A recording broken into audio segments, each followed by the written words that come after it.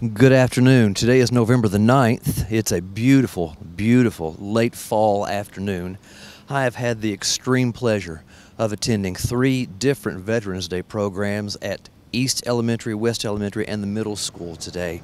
And they are all so meaningful and has so much respect in them.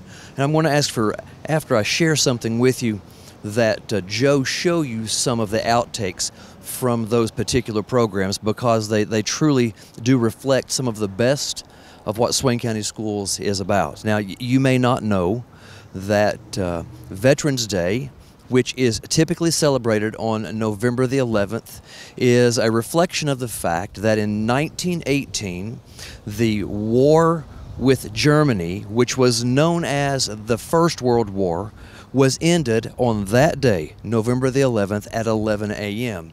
And for that reason, it has been called Armistice Day for a long time. In 1919, Woodrow Wilson penned just a few words about the importance of Armistice Day before it became Veterans Day.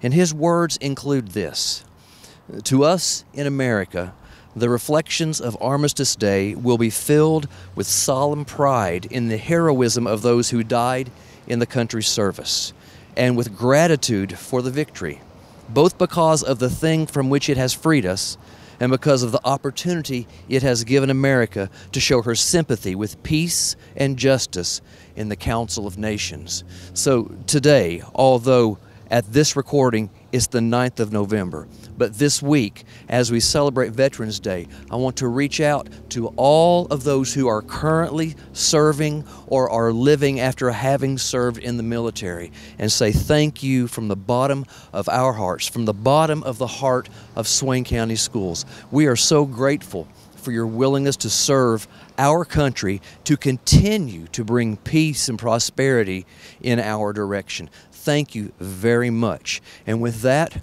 we're going to observe just a moment of silence, and then Joe's going to play just a minute of quiet music, and then I'm going to ask for him to share with you some of the outtakes from our Veterans Day programs at the elementary schools and the middle school as well. Thank you all. Thank you, veterans. Thank you, families of Swain County, for allowing us to work with your children. God bless you, and have a great afternoon. Now, just a short moment of silence, please.